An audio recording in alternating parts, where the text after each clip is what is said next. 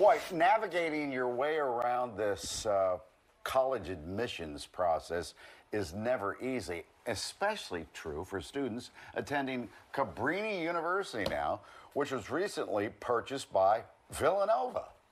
Your world goes into a question mark and you wonder what's next, and that uncertainty is one of the hardest things to deal with. That's really what hurts, to know that, you know what I mean, it's no turning back and that there is no year past next year, like, for sure. Playing baseball, and now what's he going to do? Yeah. So that's why it helps to have a plan. Yeah. When life throws you curves. So what exactly should you be doing if you are one of these 1,600 Cabrini students still having to start all over again? We have college and career strategist Linda Hollenbeck of Hollenbeck Consulting, and also we have financial planner Jocelyn Wright joining us this morning. Thank you both for being here. Well, I guess the first thing you would do is not panic. Absolutely. Right? Keep breathing, folks. Yeah, first thing when change happens is to pause, is to breathe and reflect. Take some time to think about what it is that what you love about your college experience, but also what you would change. This is a time that can be overwhelming, disorienting, but also an opportunity for you to really think and figure out what your next step is. Well, you're going to have to change because Cabrini's not going to be there anymore. So you say, breathe, stay informed, do your research, get prepared, make the most of the time that you have here. But my gosh, Jocelyn, I guess you got to find another school. You're not going to get absorbed by Villanova right away.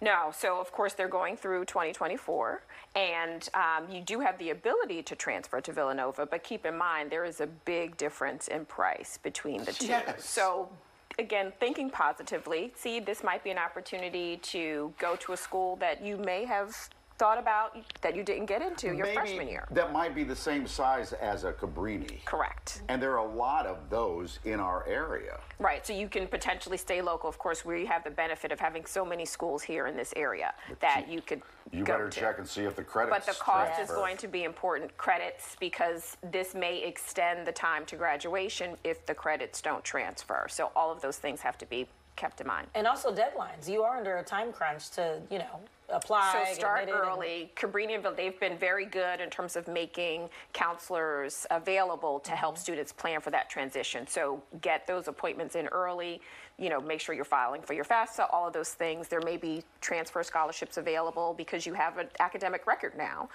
So if you have good grades, you may be eligible for scholarships. That's why Linda always says, you got to do your research. Do your research. Oh, my God. Yeah.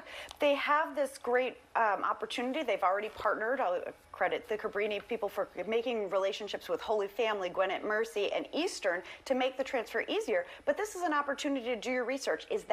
Are those three schools the right fit for you? Each school and their programs are going to be unique. The campus culture, they really want to find out, are these going to be the right people to help you carry forward through your graduation? Those are three good choices, though. They're excellent choices. And you also mentioned there's some great things you can take with you, and all is not lost, like recommendations, because you've already been with some of the professors at Cabrini. Take that with you. Absolutely. This is a great time with this final year at Cabrini. Celebrate it while you cherish that legacy. Get the leadership opportunities in, make those relationships with the professors, ask for letters of recommendation, whether it be for the transfer or even just a letter of reference to take with you for career in the future. Make those connections. If you go to one of these other maybe smaller schools, could you still get a scholarship? It's possible. Yeah. So look for everything, and don't just look for the school scholarships. There are many outside scholarships that go unclaimed because students simply don't apply. So this is an opportunity to see what scholarships are available. Is that right? Some go unclaimed?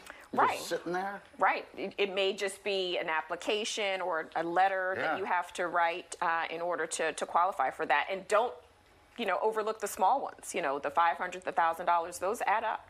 Oh, that's true, yeah. Remember when I was going to school, I did a lot of the little scholarships. Yes, and put them all together. Oftentimes you can use the same letter, just modify it a little bit in order to apply. Well, the best of luck. It's just kind of sad, when because you made your friends, you have your own little life that you have set up. But those friends and relationships carry with you. So don't totally disregard the relationships that you've built. Yeah. And know that sometimes, when one door closes, an window of opportunity opens. And so stay positive and hopeful for the future. All right, you're so positive, and you're so positive, and then there's Alex. Oh, what? No, I'm kidding. You're very positive.